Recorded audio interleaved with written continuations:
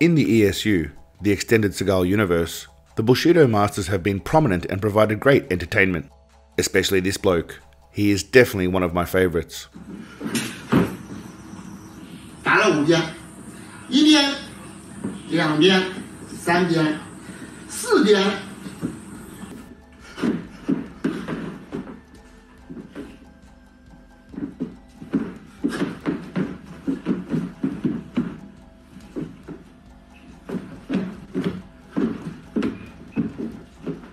As much fun as it is watching these fart eaters prance around like I thought it's time we have a look at some legendary lads who have decided to confront these stooges and bring down the hammer.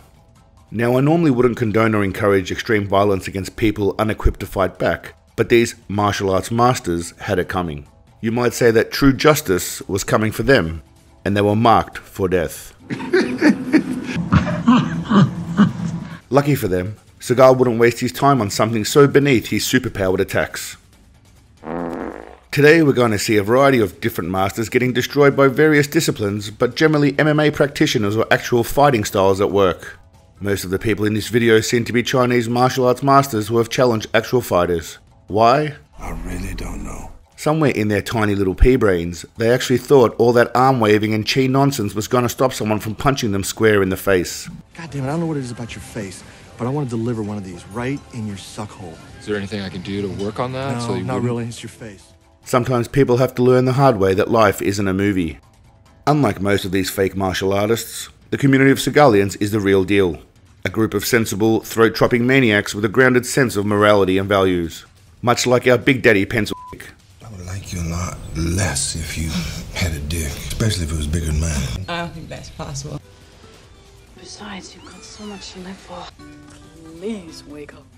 To join the fastest growing spiritual awakening today, think about liking and subscribing. There are rumours that if we ever get to 50k subs, Big Daddy will come down and shower us all with his juicy ball sweat. What? Yep. What? A man can dream. A man can dream.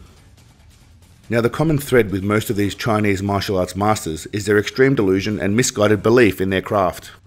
Tai Chi and Kung Fu look cool, and I'm sure when incorporated with actual fighting techniques like kickboxing, boxing or wrestling, they might provide some unique perspective or advantage. But when used alone, they are pretty useless. Unless you are a coat rack.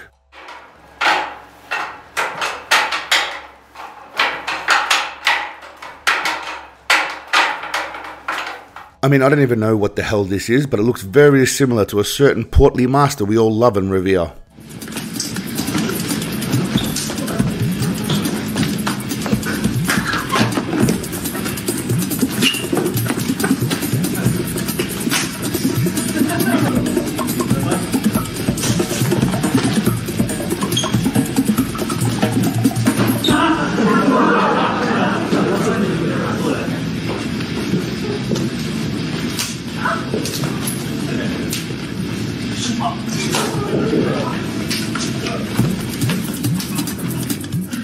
Hajime, begin, they just run at you full speed and just try to take you down.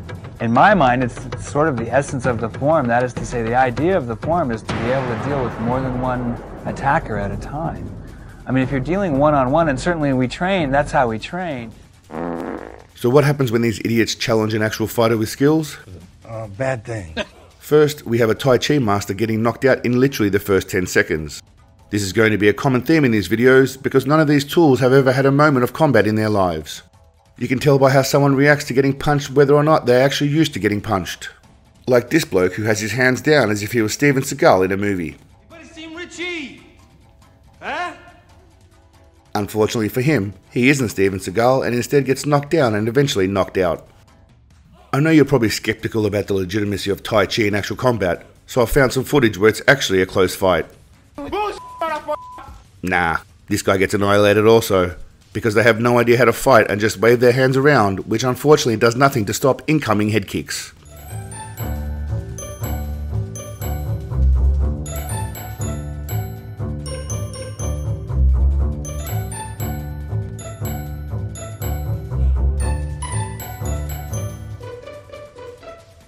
Now there is one man who decided to stand up for Tai Chi and represent them honourably.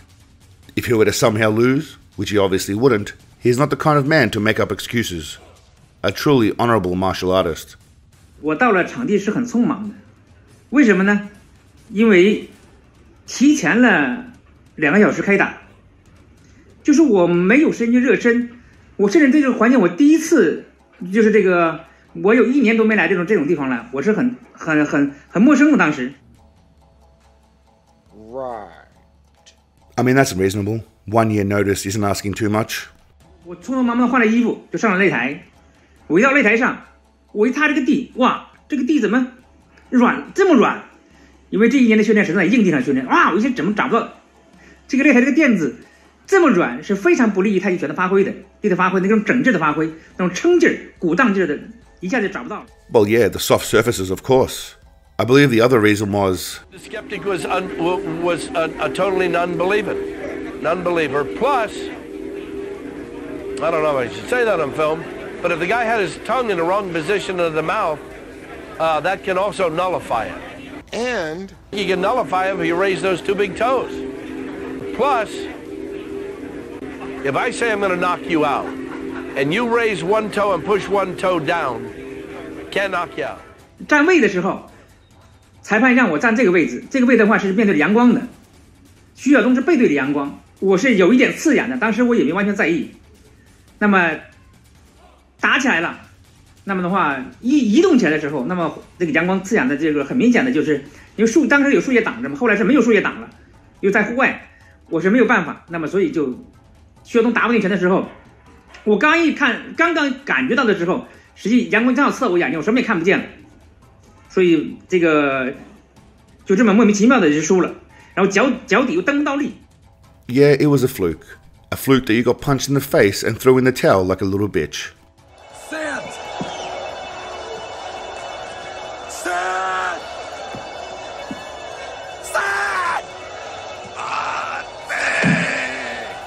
Obviously, Tai Chi can be tricky against an MMA fighter or anybody with 2 days of actual fighting experience or training. But what about Wing Chun? I love all of the Ip Man movies, and I have seen some Wing Chun dudes on YouTube doing stuff that looks pretty badass, but whatever these masters are teaching can't be considered useful for anything. This young lad had obviously also seen the Ip Man movies and thought he was Donnie Yen, because he challenged an MMA fighter and the results were not very good for him. Why do none of these idiots believe in putting their hands up to guard their face? Do they really believe they are fast enough to dodge, parry, or catch punches? Only one man has those reflexes, you fools.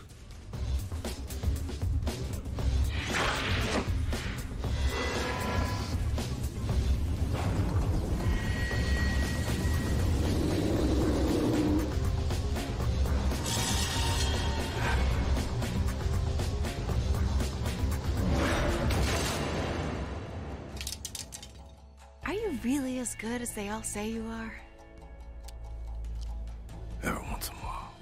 This pudgy 44-year-old Wing Chunky master thought it would be a great idea to challenge a trained and fit 26-year-old kickboxer. Well, it wasn't. The young lad was a bit over-enthusiastic at the start, but after a few well-placed punches, Kung Fu Free Willy was dropped to the canvas. I think it's time we see some more youthful Kung Fu masters showing these old lads how it's done. This bloke has a long bloodline of Wing Chun masters in his family, so fighting against a boxer with only one arm should be a cakewalk. Wrong. Not sure if this guy injured his arm before the fight or just thought the other guy needed a handicap, but either way, I think he won. Hello, priest. Bing bong ching chong. This genius thought it would be a good way to impress his students by challenging someone to a fight. His opponent was only an amateur MMA student, so this would be a quick stroll in the park for a master such as him. You got knocked the Our last hero, who looks exactly like the bad guy from the original Ninja Turtles movie, is known for his no-touch wizardry and impeccable 200-0 fight record. I can only assume he's counting his wins in Street Fighter against his 2-year-old nephew, otherwise I call bullshit.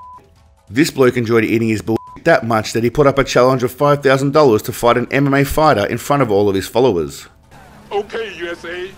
Let's see how that played out for him. First, he shows the Seagal patented hand wave and swat a few times. Textbook move when dealing with pesky women or flies buzzing around.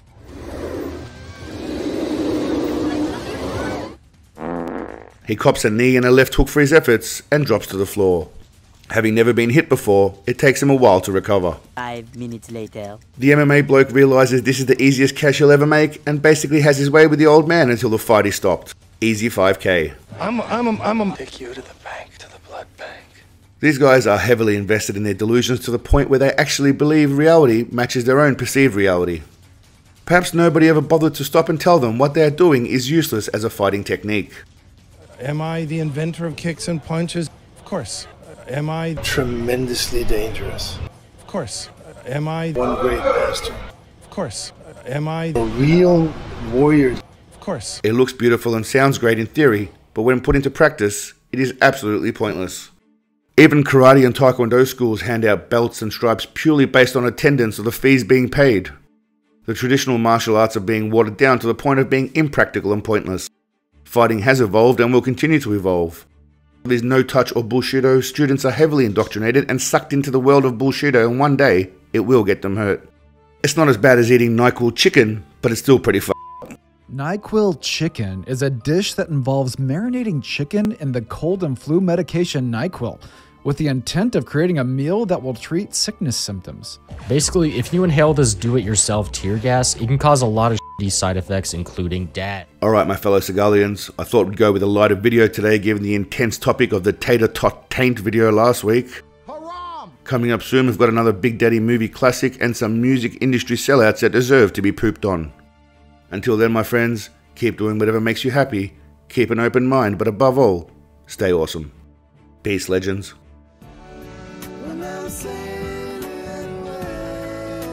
Sunshine bright in the sky,